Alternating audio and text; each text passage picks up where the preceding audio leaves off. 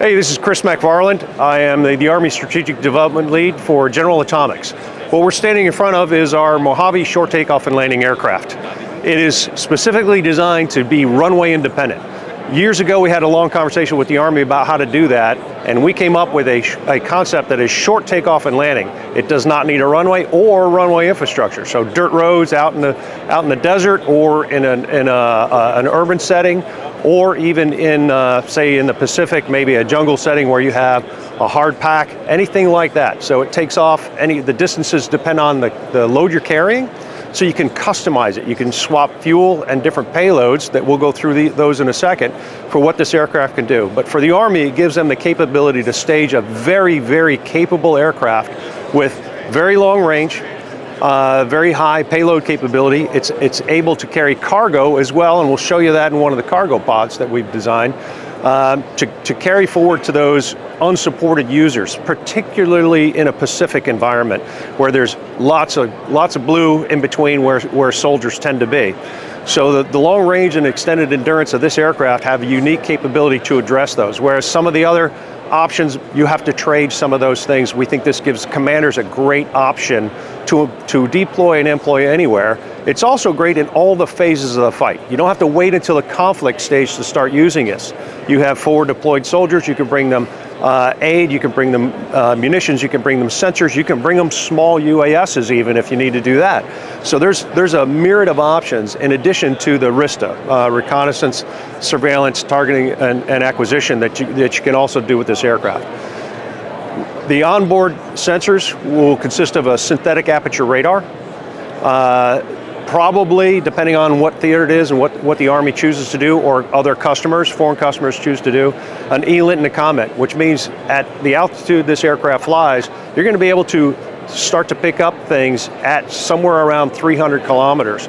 It's also got a capability to detect UASs and small UASs at a much further range than the ground-based units. So it adds a layer of protection to the ground forces against UAS. Counter UAS is a growing threat, and it's a very serious one. So we have a way to do that. The first thing you have to do with those is find them, track them, before you can either kill them yourself or send someone else to kill them. So again, this aircraft, it's got about 100 to 200 hours on it already. This is the real aircraft. This is not a mock-up. It's got a turbine engine in the back to give it the thrust for that short takeoff. You can see it's got big tires to handle the rough ground or cratered runways or taxiways or things like that. And it's got a big wing mass wing with control surfaces on the back. Typically our aircraft don't have a lot of those because it's an endurance hit, but for this one, to get that short takeoff and landing capability, it's there. So we have the lift to get off and the power to drive it on unimproved surfaces, dirt roads, and things like that. So that's the general background of the aircraft and where it fits with the Army. So let's transition to some of the capabilities that we're showing here. It's an open architecture design. We don't care whose stuff goes on it. Whatever the mission needs and supports, or the theater has, we'll be happy to put on here. So starting with this one right here, the Switchblade, it's an AeroVironment system. We've already launched those from its sister capability at MQ-9. We've already done all the work that we know we can launch it off this aircraft as well as our Gray Eagle. AeroVironment's got about 3 or 4 different versions. They're working with us to get in demonstrations over the next couple of years. Great capability to bring the Army. So you have an unmanned aircraft go thousands of kilometers, and then it can launch all these things on the wings, some of them up to another 1,000 kilometers. So you have that standoff survivability where the aircraft stays outside the weapons engagement zone, or the WEZ, and the systems penetrate that so they can have whatever effect it is. It could be kinetic, it could be non-kinetic, it could be jamming, it could be decoy, it could be anything. So that's what this aircraft is equipped to do for hopefully the United States Army and certainly foreign military sales customers and partners. So that's a Switchblade. Moving over here a little bit, excuse me. So this is it's essentially a missile from a small business Huntsville-based GTS. Again, showing the ability to incorporate other people's things. This is a long-range missile. It's designed to go kill ships. So if you look at a maritime role, again, for foreign partners as well as the Pacific mission, this thing can go about 1,200 kilometers, and its targeting system is embedded in it, so it doesn't rely on GPS or anything to get there. It uses a visual image, finds the target, and then goes right at it. This current design is an anti-ship warhead that's inside this, but it could be anything. It's all changeable, and shows that we can take third-party things. Nothing has to be GA. It can be anyone else's stuff. So transitioning over to another capability that we've highlighted on this particular aircraft is the ability to bring cargo forward in all stages of combat. Doesn't matter where you are, what you need. So here we've got a cargo pod. We can carry up to 2,200 pounds of cargo on this aircraft, a couple thousand kilometers, and still do the RISTA mission that I talked about earlier, the reconnaissance mission. So in here we've got some ammo cans, medical supplies, blood. Those are some of the things that people talk about all the time. So this is a specifically designed pod that GA did, but we can take others. Clamshell opens up real easy, soldier supported. Everything on this aircraft, by the way, is designed to be soldier maintained and soldier supported. So we're getting rid of those field service reps that are always a burden in the field when you deploy forward. This aircraft is designed to eliminate that challenge and the cost that goes with that. So real proud of the cargo pod, fairly amazing capability to bring soldiers what they need while you're still doing all these other missions. Over here is a standard 19-shot rocket pod. As an old helicopter pilot, this is my old buddy right here. This 2.75-inch rocket is an APKWS, so Advanced Precision Kill Weapon System. Inside here could be flechettes. So if you look at, again, multi-role approach here, this aircraft can do counter UAS for you. It can, with its radar, it can detect, track, and target Group 2s and above. So it's already tracked balsa wood RC planes. So the radar's got a good job. If you need the aircraft to be kinetic, it can launch these APKWS rockets, and then flechettes come out of them, and it'll handle swarms of smalls and things like that.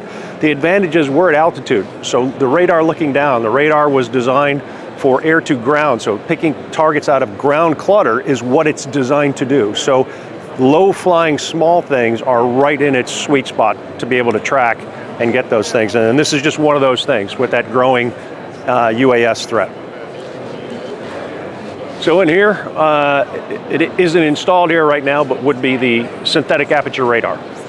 So that's the one that I mentioned earlier, can pick up those counter UAS, or those UAS systems, the threat UAS systems. But it also has a maritime mode, so we're developing the air-to-air mode. It has a maritime mode, and then it has its standard ground target mode, even to where it can pick up individuals. So we're detecting the small threat UASs right now out to about 30. We're going to go beyond that very soon. And with the SAR, we're out to, the synthetic aperture radar, we're out to 80 kilometers, where we have targetable information. So the aircraft doesn't have to fly into a threat zone, a weapons engagement zone. So that all helps with its ability for multi-mission, multi-use. Other side of the airplane, again, this is a combination of multiple things. This configuration probably wouldn't be something that anybody would pick to fly, but if they wanted to, we could make it work. So again, you see the size of the tires and the landing gear. On here we've got some mock-up Hellfires and some standard air-to-ground missiles that all the services use. So the ranges on these are all different, so depending on what theater you're in and where you have support. The nice thing is that not needing a runway, we can fly this aircraft into a rearm refuel site that is in a remote area. It doesn't have to be on a big airfield or a large infrastructure system. So the ability to resupply, refuel the aircraft very rapidly anywhere in the world gives commanders multiple options. It's also a survivability enhancement, because you don't have to land in the same place all the time or a pre-targeted site that everybody knows. So lots of flexibility for the operational commanders. So again, some air-to-air missiles. This is very interesting here. This is a long-range launched effect, is a category the Army would put it in. It serves a dual role though. This is a 6.5-hour airplane.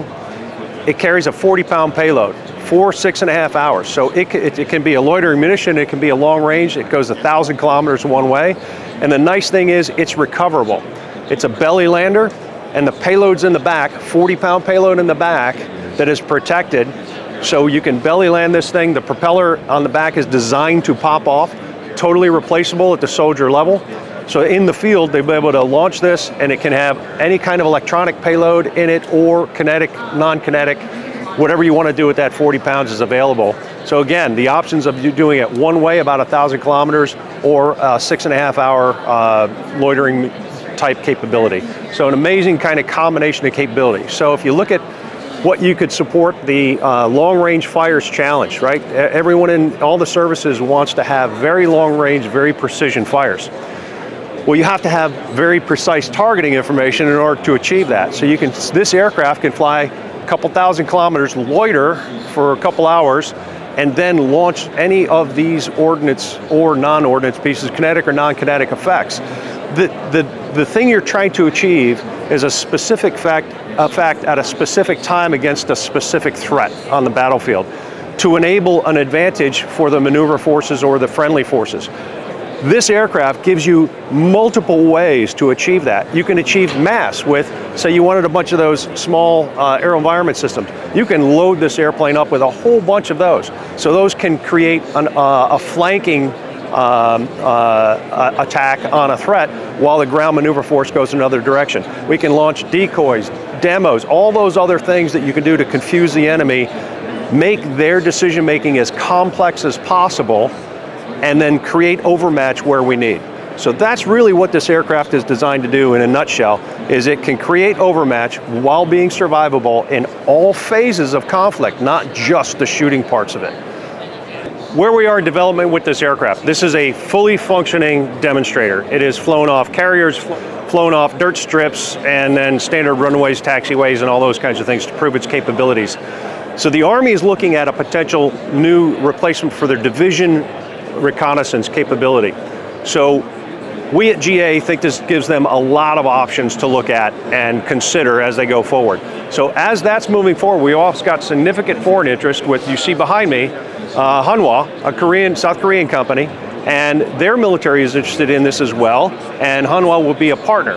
Now the advantages of this right now in the US government is anything you can do with our allies and partners to offset the initial cost, the developmental cost that typically the Army pays billions for, and as we've seen in the last few years, lost, right? Those programs didn't pan out. This is not only a cost and risk share, it also is a speed, because right now we need to get things to the field. So this partnership will allow us to work the manufacturing pieces, shared cost, shared development. The US Army is also interested, if this goes forward as the selected system, that they could work with the Koreans and others to do joint developments of specific requirements for airworthiness and basic capabilities and maintainability and things like that. So we're very excited about where this fits in the ecosystem of not only the international piece, the ecosystem of the military industrial development piece, but also in the operational capabilities of all of these services, our US Army